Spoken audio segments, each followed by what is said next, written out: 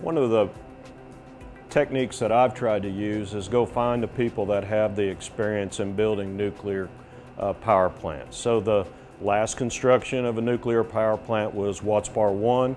It was finished up in '96. It was the last plant that was finished last century.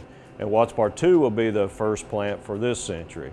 So one of the first goals was to go find people in the industry that had the experience, that had the qualifications, understood the way the pieces fit together from designing it and constructing it and testing it, and get those on the team here at Watts Bar. And so you've talked to some of those people as part of your interviews.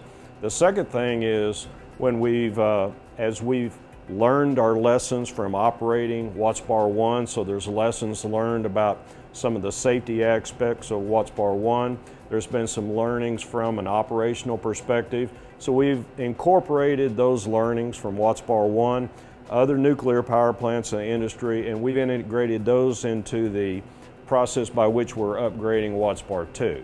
So that's some challenge. The third point is some of the equipment that has been used in the past at Watts Bar 1 or nuclear power plants in the United States, that equipment is not available anymore. So our design has to accommodate that new equipment. It needs to accommodate those products such that what the operators see when they're operating Watts Bar 2, which is going to be a mirror image of Watts Bar 1, that the function of the equipment is the same as what they expect to see on Watts Bar 1.